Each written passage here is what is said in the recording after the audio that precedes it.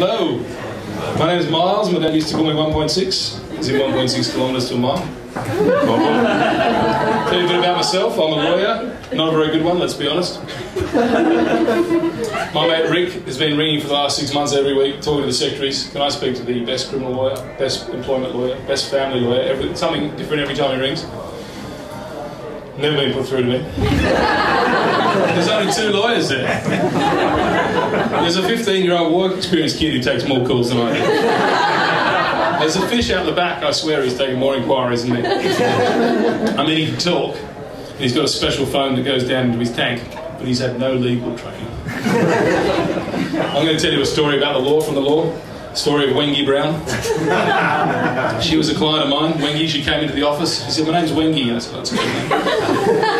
Whenever I saw her, I was like, "Hey Wengie, how are you, Wengie? Nice day today, Wengie." She'd ring, "Hey Wengie," send her a letter, "Dear Wengie." 6 months passed, the matter settled. I ring up one of her doctors. I said, "Is there any outstanding invoices for Wengie Brown?" They said, "No Wengie Brown here." I said, "Wengie Brown, the old duck, broke her arm." I said, "No, that's Wendy Brown. She had tongue cancer. Had to have half a tongue removed." Oh, poor Wendy. And I was for a while I was a little angry. For a while I was a little upset with Wendy, and in my head I was like, "Wendy, you should have told me." But how could she have told me?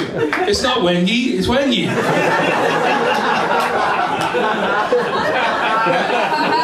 Now, telling you that story is a breach of solicitor-client privilege, which could have me struck off.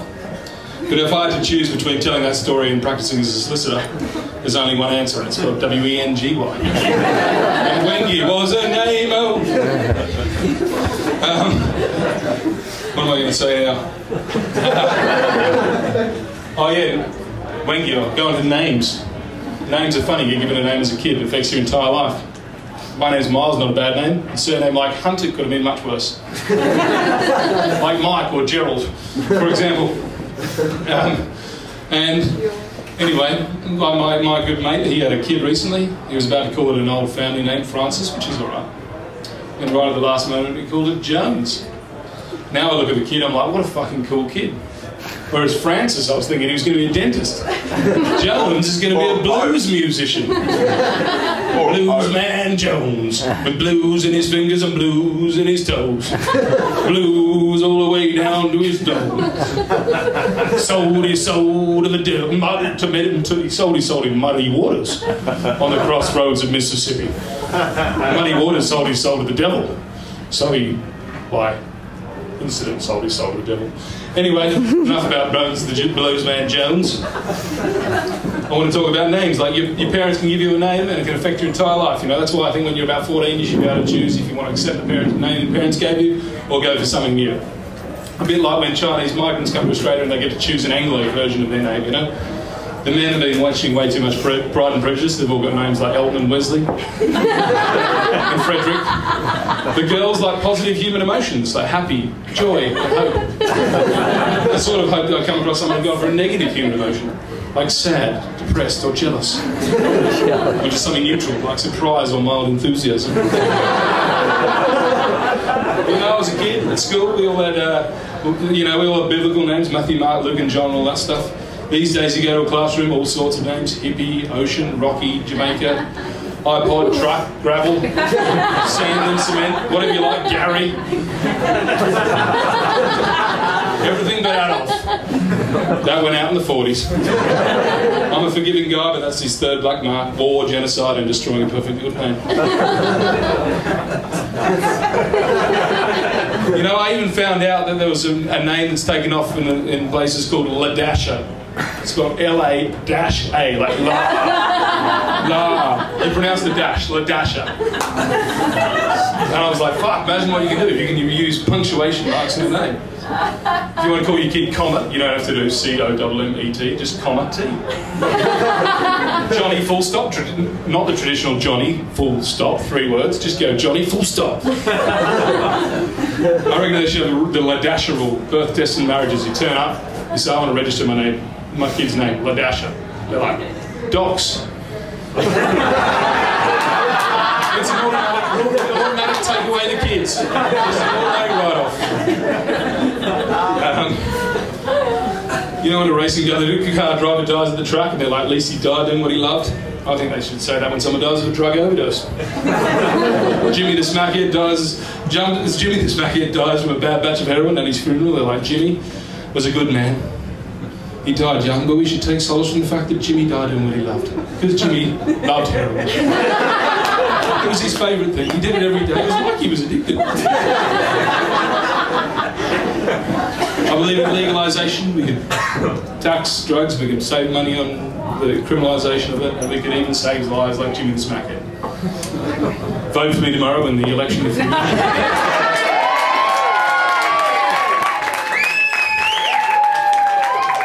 Drug law reform, vote 1. Anyway. In the Senate. In the Senate. In the Senate. In the Senate. And you know, they say cannabis is a gateway drug. You smoke a joint, then you smoke 2. Before you know it, you're having speed and pingers, and then one day you wake up on the street and you've got a bloody needle hanging out your arm. You're there smacked out with Jimmy the Smackhead. You don't know what's happened. Well, I say grapes are a gateway fruit. You're at the supermarket, you see a grape. I think, should I steal that one? Not allowed to see. Pinch it, eat it, walk on. The next day you're at the supermarket, you steal 2. Then a sack of oranges. Then you're robbing fruit and veg trucks. Then one day you wake up in the street, you don't know what's happened. You're just lying there, mango skins all over. Passion fruit stuck to your eyes.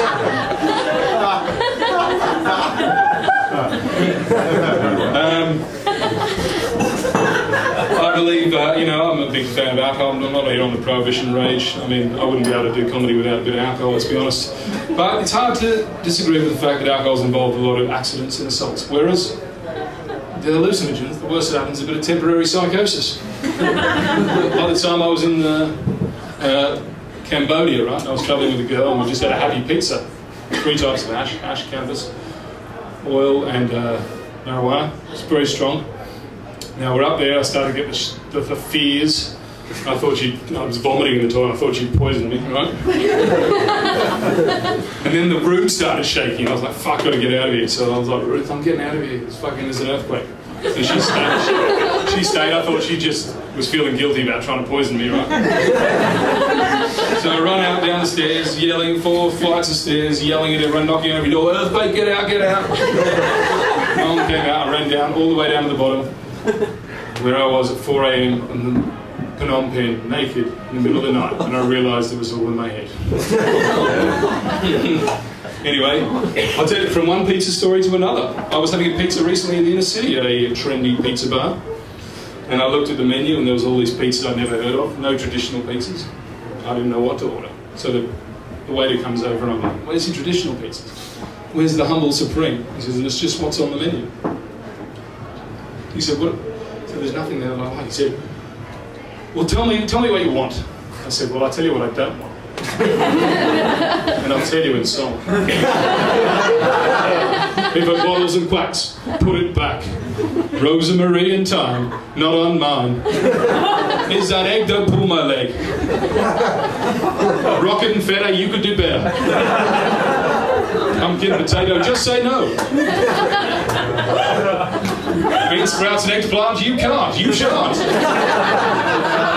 And if by chance it makes another meal, no deal. So he goes, how about a ham and pineapple? He said, sounds fine. He goes, oh, we don't do pineapple. It's not traditional. So I punched him in the head. No, I didn't punch him. I kneaded him into dough.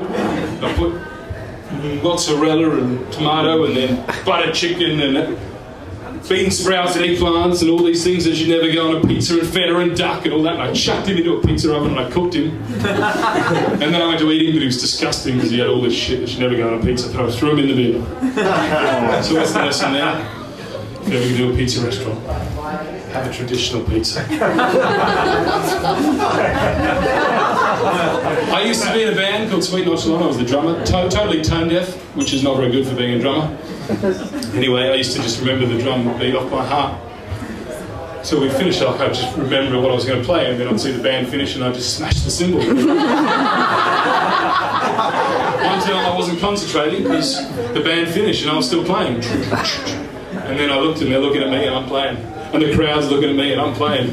I'm like, fuck, we're fucked here, I've got to do something big.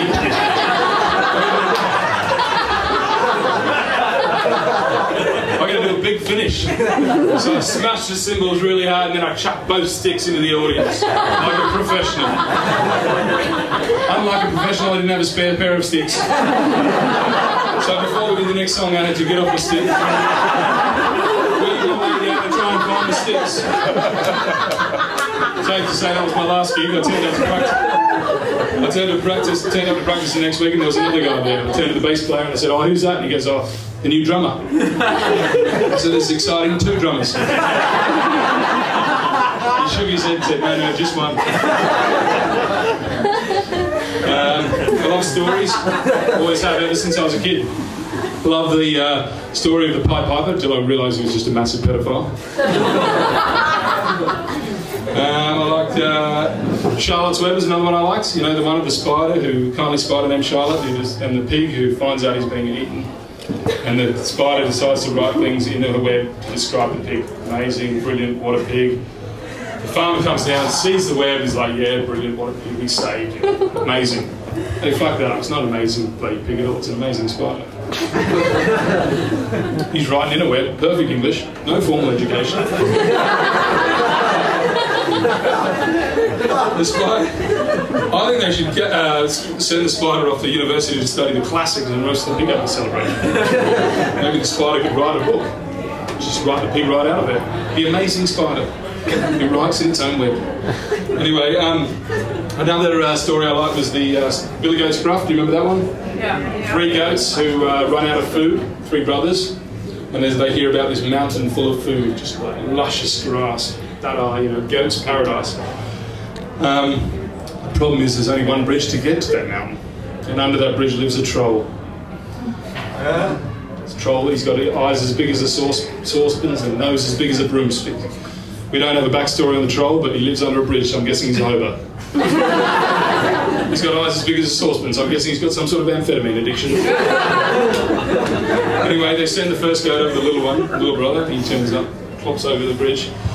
The troll jumps out and goes, I want to eat you all up. The little goat says, don't eat me, eat my brother, he's bigger. At which point the troll just lets him through. I mean, he could have just eaten him and seen if he was still hungry, but no, he lets him through. Second goat, middle one comes on, same thing. I want to eat you up, don't eat me, my brother, lets him through. At this point I'm thinking, fucking hell, this troll doesn't want to eat these goats. He's just a fucking deluded hobo shouting whatever's coming into his head. Finally, the big goat comes along, tosses the troll off the bridge to his death at the bottom of the river. And what's the lesson there? If you're in trouble, get your bigger brother to deal with it. And all homeless or psychologically deranged should be killed in a horribly ironic way. I.e. thrown off the very same bridge onto which you reside. But it got me started thinking about fairy tales and the meanings of fairy tales. And you know, a lot of fairy tales teach us that the heroes are beautiful and the villain's ugly and it's superficial. You know, I like to change them up a bit. Give Cinderella leprosy. And despite the disability and disfigurement, the handsome prince falls in love with her and they live happily ever after. It's about 38 days because she got leprosy. Another one, the ugly duckling. Ugly duckling, no one likes it, turns into a beautiful swan. Everybody likes it. What's the lesson there? Never was a duckling for a start. It was a baby swan or a cygnet. And beauty and popularity are intricately linked. I'd like to change that one up, modernise a bit. They're all bought by a Chinese restaurant. The ducks are just quickly put through the mincer, turned into Peking duck. The swan, the restaurateur recognises one's a swan. Gives him a job. He sees his potential in that swan. And the swan works at the restaurant as a waiter, works hard, leaves late, whatever, makes his way to manager. He can't write, you know, can't do the manager jobs of writing, so they're able to get that spider from Charlotte's Web. She's on a holiday from her university studies. And they fall in love, of course, you know, a tenacious swan and an intelligent spider. And they want to get married, but they can't because they're different species. If gays can't get married, what chance is a spider and a spider? But despite this setback, they live, you know, they get married, they live on, they get, you know, they have a happy life, and they even adopt a crab from the front of the restaurant. They scoop him out, take him home, name him Derek. Derek would later develop a cocaine addiction. He was one of those crabs with a little claw and a big one. He always used to do drugs, cocaine off the little claw to make sure he didn't dehydrate. Till one night he had a massive one and did him off his big claw. And he died. But we should take solace from the fact that Derek died doing what he loved, because Derek loved cocaine. Thank you very much. You've been a great audience.